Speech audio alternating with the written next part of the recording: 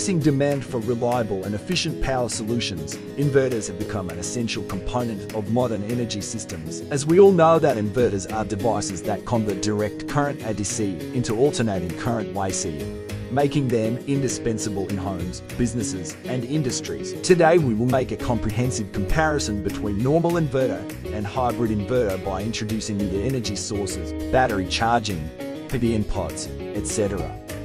to make you have a better understanding of the two products. First, let's start with the functionality. For a normal inverter, it converts direct current AC power from solar panels or a battery into alternating current AC power to run household appliances during power outages. Differ from the normal inverter.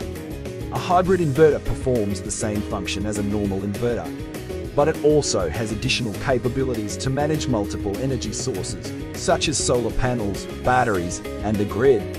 It can optimize energy usage by intelligently switching between different power sources based on availability and demand. So what's the difference of the two inverters in energy sources? The normal inverter charges the battery through the solar panel, and then the inverter supplies power to the load through the battery. However, the hybrid inverter can directly supply power to the load through the solar panel and charge the battery.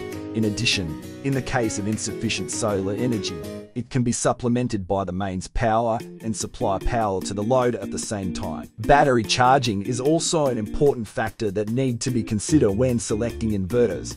In terms of this, the normal inverter can charge batteries using power from the solar panel or a generator, but it cannot charge batteries through the grid. While the hybrid inverter can charge batteries using solar power, grid power, or a combination of both. It can prioritize solar power to charge batteries during the day and switch to grid power when solar energy is insufficient. In terms of the dual solar panel input, for the normal inverter without dual solar panel input, in cases where there are many solar panels, an additional combiner box needs to be used, which results in high wiring complexity and system cost. But for the hybrid inverter with dual solar panel input, solar panels can be directly connected to the inverter without the need of additional combiner box, which makes wiring more convenient and saves system cost. The last but not least, the normal inverter with only one AC output.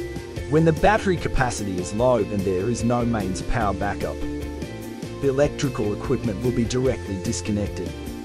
While for the hybrid inverter with dual AC outputs, it allows users to connect important loads with smaller power, such as lights, refrigerators, etc., to the secondary output, while others are connected to the main output. When the battery level is low, the inverter will automatically disconnect the main electrical equipment while extending the power supply time of the electrical equipment at secondary output. The above is all of our content, and we hope it's helpful. Welcome to visit our official website www.anern.com for more product information and subscribe our channel to get the latest news.